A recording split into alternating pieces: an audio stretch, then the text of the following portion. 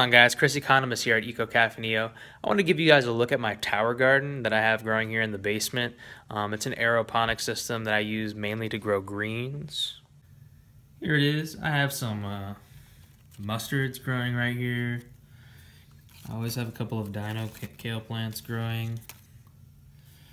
Trying that new perennial kale down here. Celery is a really nice one to have growing on here. You can see how much leaf matter grows on your celery stalks in the tower garden, but you do still have a pretty nice girth on the actual celery stalk. Got some little jade down there. This is interesting. This is a tomato plant called Micro Tom. It's a really small stature tomato plant, so it doesn't grow very big at all. Maybe 12 inches, 10 to 12 inches big. But it produces all of these really small, beautiful tomatoes. I will say I think I might have picked the first few a little soon, but they did not taste very good for some reason. They're really starchy. Try a few more of these, see how they are. I'll let you guys know. Been eating a lot of the lettuce. All of our lettuce is harvested right now. Siberian kale, another standby.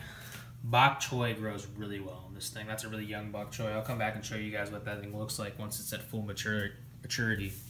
Got a little parsley doing okay there. Tat soy is another one of my favorites to keep growing all the time. Another Siberian kale there that's mostly harvested. Another tat soy down there. Tower garden's a really good way to get into growing stuff. It's super easy. It is a kind of high startup cost, I'm not gonna lie. With the grow lights and everything, the whole system's probably gonna run you about $700. But in my opinion, it's worth it just to have that food security of knowing that you're gonna at least have fresh greens. You know, you might not have access to produce sometimes. You're gonna at least have something to keep you healthy. And you're always gonna be able to grow stuff out of your garden. I mean, so it's just another way to get you towards, you know, growing as much as your own food as possible, which is super important in times like right now. I will say I'm not affiliated with Tower Garden. Most people that are talking about Tower Gardens are affiliated with them. I'll tell you the cons about Tower Gardens. They're not good for growing bigger plants like full-scale tomatoes, cucumbers. A lot of people will rave about growing these things outside. I do not recommend doing that, especially if you're trying to achieve the goals that I'm trying to achieve, having clean greens that, you know, you can eat raw and not worry about any contamination. You're going to have the same pest issues outside. The birds are going to be all over them. You're going to have the same caterpillar issues on my brassicas and my kale. You know, I have a lot of cabbage worm issues around here, and they get to that here too. It's nice just having something easy you don't have to worry about. So for just that peace of mind, I think it's worth it. One-time investment, you know. Hydroponic chemicals are going to cost you about $40 a year, maybe, if you stretch them right. Yeah, I like this thing. There's a lot of ways you can grow hydroponic in your basement. You can do it with just a basic tote system. But this is easy. I like this smaller system at a garage sale for $2, and it grows 3 plants. I'm just going to try it out right now. I might do another video on that, but I'll show you that real quick. Here it is. It just grows 3 plants at a time. I'm going to do some lettuce on there just to start out. And it's cool, man. It's really small. And I got that thing for $2 at a garage sale. It's brand new.